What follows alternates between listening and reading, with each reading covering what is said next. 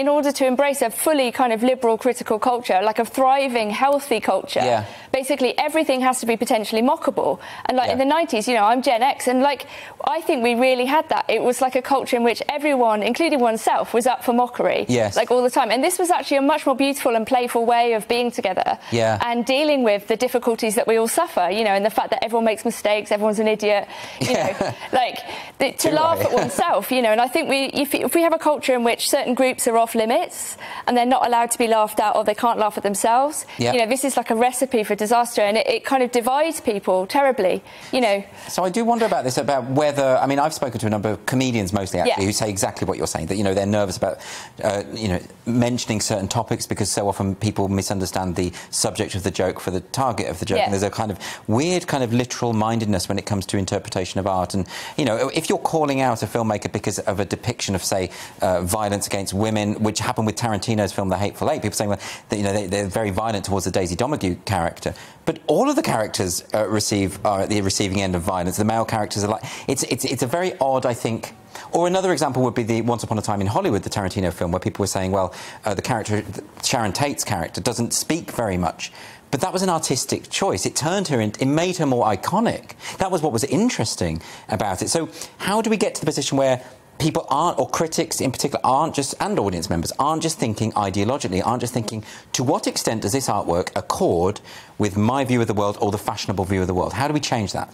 I think part of it is this general culture of fear. I mean, when people are in a psychological state of fear, their response is kind of very immediate and feels very urgent. And a lot of the kind of responses we see, we often describe as knee-jerk. You know, and it's like, I don't know, finding out woke errors is kind of like a trick. It's like once you've learnt the language, you can spot. And you get rewards. Yeah, exactly. And, you know, and then people start to internalise that, and, you know, then the sadistic people get more points, and you know, because they're more sociopathic, and other people are just like, oh no, what if I say the wrong thing and do the wrong thing, and then I might lose my job. And what a turnaround, though. So if you go back to the sort of the 90s playwrights, people like Mark Ravenhill and Sarah Kane, who delighted in really upsetting people, offending people, pushing people, and that was lauded by the media, and including the left-wing media, who are now very uptight about this stuff. But it's such a rapid change. That's right, and I think it's, you know, we used to associate transgression with the left, you know, whether it's to do with sexual liberation or kind of really pushing the boundaries to do with religion, you know, everything was up for criticism and attack.